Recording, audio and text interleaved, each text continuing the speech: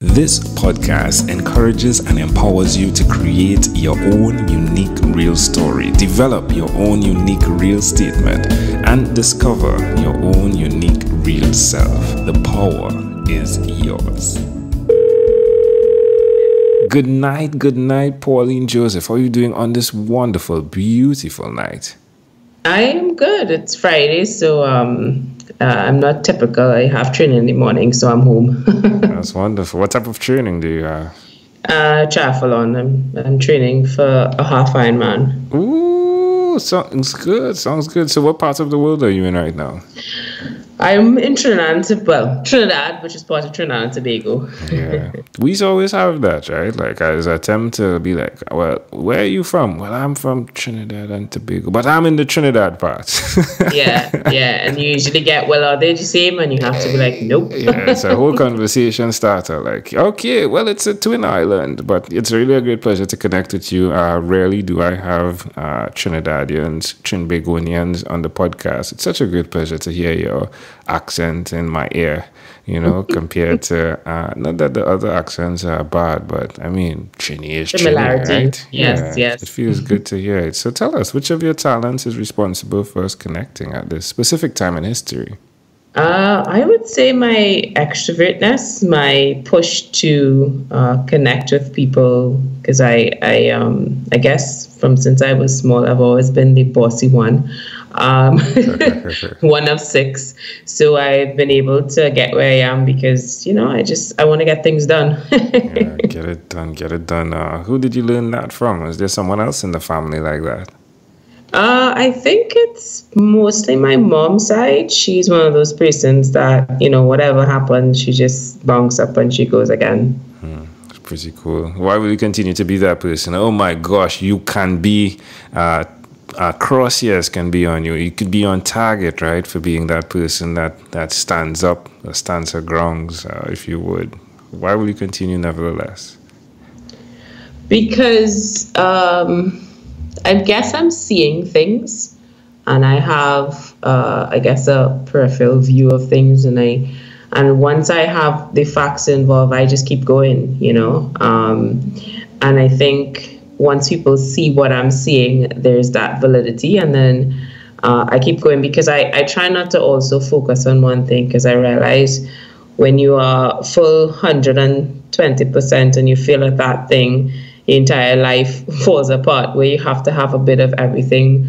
That's why I do triathlons. That's why I do sports. That's why, I have hobbies, because it's a balance. Yeah, it's pretty intriguing. You said triathlon. It's like the focus is required, but for a segment, everything is segmented. The focus is there, but segmented. Is that accurate? Yeah, which is something that I guess that's why you just gave me a revelation. I guess that's why I'm great at digital marketing, because it forces you to be good at a lot of little things, and you have to definitely be disciplined with your time. Super cool. Love that. Now, for those that are listening, tell us some more about digital marketing. I know you bring value to the marketplace. Well, within the Caribbean, I used to think the Caribbean was unique, and our problems were a bit heavier than everywhere else. But the more I interact with people, I realize it's a people problem. But the value comes from looking at your business and trying to identify what you're achieving, and using digital to achieve those results. Because I think a lot of people are disconnected from what their customers are actually doing. I mean, Carnival just ended Tuesday, 2 days of revelry on the road, and I was amazed at how people are so consumed on their phones. I mean, from a societal perspective, it's not the best, but from a marketing, it's great. Yeah, it's like they're in one place, right? Yeah, well, I think we think we're all multitaskers, but we're not great at it. Now, where's the best place for someone that's listening to connect with you? LinkedIn. I am very active there. We actually just had our first LinkedIn local in Trinidad and Tobago. Yeah. So congratulations.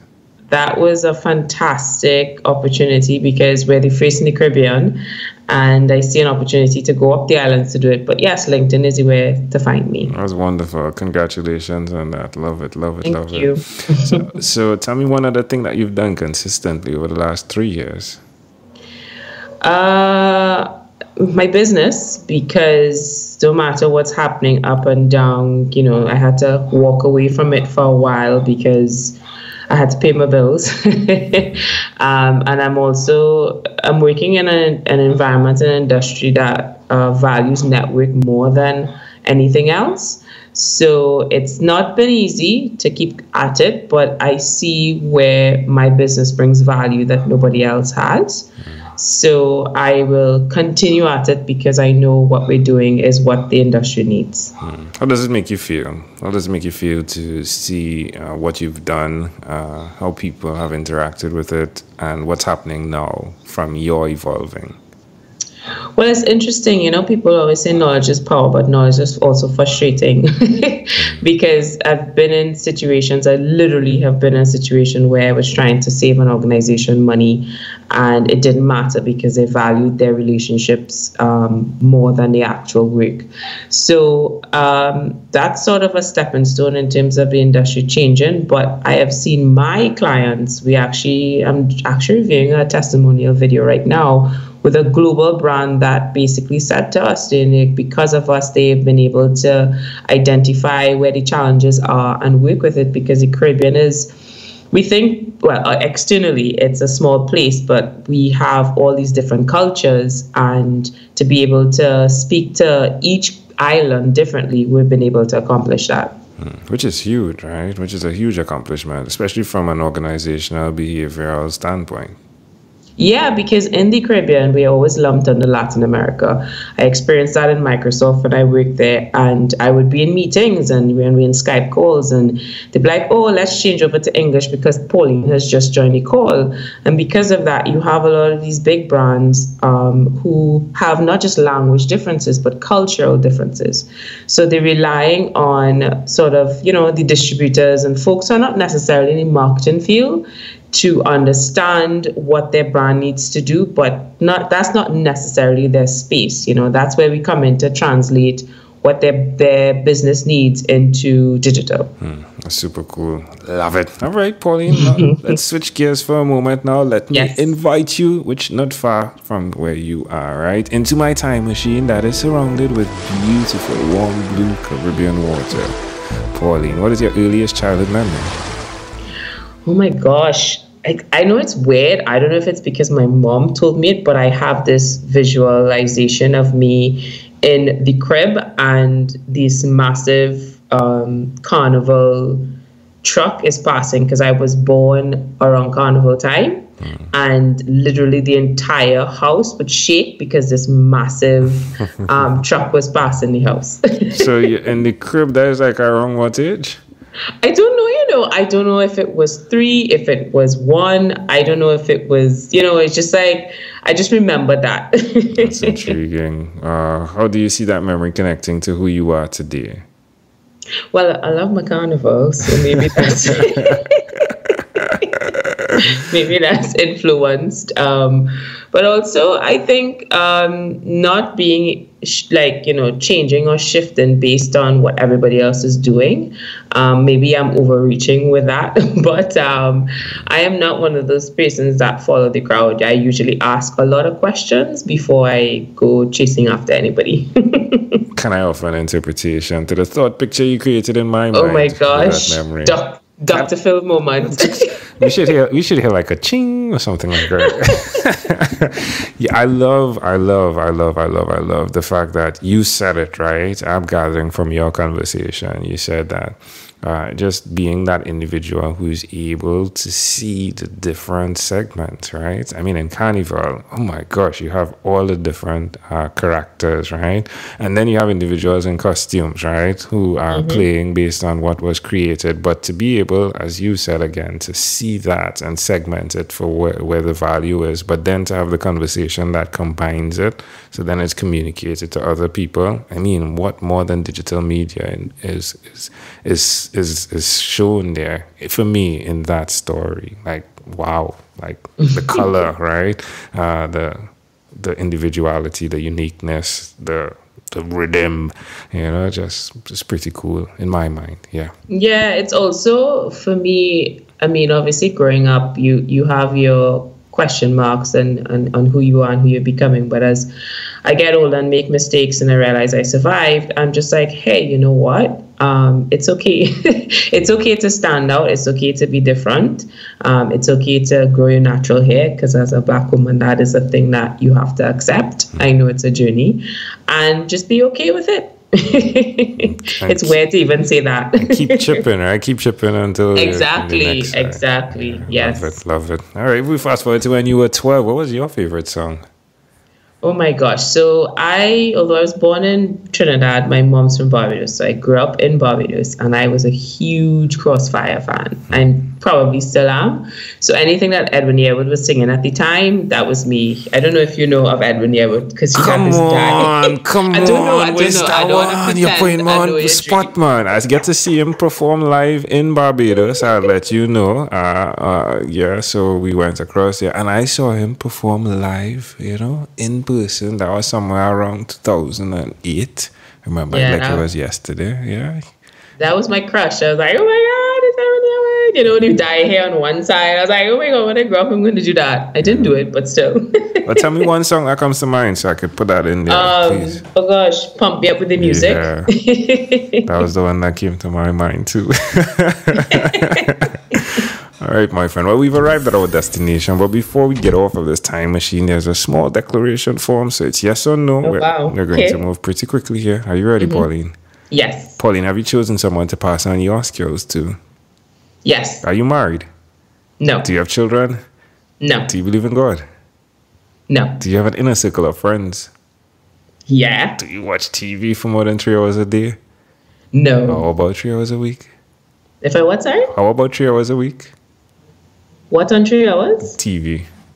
Oh, no. I said no. No TV. No, yes. No, like no TV. So I started and I said, how about 3 hours a day, right? And you said no. And then I said, how about 3 hours a week? I don't own a TV. Oh, cool. What about screen time? The phone and the computer? Gosh. Well, that's excessive. That's like a lot of hours. All right. Pauline, if you had to share with us your own unique real statement, a statement that represents who you are, Pauline Joseph, what would you say that is? Pauline Joseph is someone who is influenced by her surroundings, but don't make decisions unless data is shown. Love it. Well, you hear how she said that? That's always talking Trinidad, right? You hear what she said? But do. That means don't, but do. Right? Thanks for translating. Trini Palan. So again, it's been a great pleasure, Pauline. Before you leave, is there anything else you'd like to share with our amazing audience?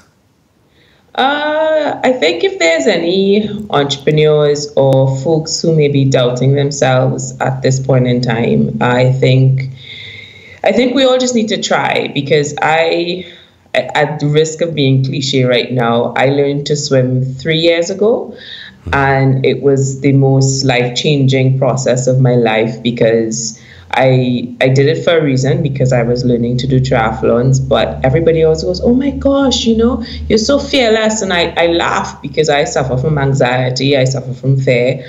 But, you know, the secret is just to show up and just keep going, regardless of your ego and whatever happening at the time. You just, you know, be like, what is it you find in Nemo? Just keep swimming. Just literally. Keep swimming. I like for the Trini, the chipping. I found that stuck out in our conversation, you know, just keep chipping. Yeah, but I think you may have to explain what that means. Maybe so again, folks, I have to do a visual, but chipping is basically like you chipping on your chip. So yeah, we need to do a visual. It's like you're moving, you're walking 1 foot in front of next, but to music, basically. Yes. And you may have a drink in your hand as well, but that's a whole other story. Music, and it's like you're on your toes, like you're about to fall, but so you're just chipping, and it's huge for carnival. It's how you just get to the next. You can't be running. You can't run for carnival. Huh? You can't run on. You had a chip. Yeah, I love it. It's about the ones who last the longest. Because you imagine, we started at 8 and didn't finish till 11 in the night. Oh my gosh.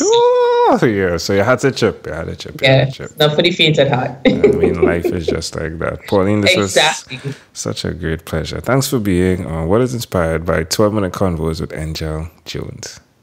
Thank you so much for having me. I truly appreciate it. Yeah. Pleasure, I treasure. This segment has been brought to you by Amazel Enterprise.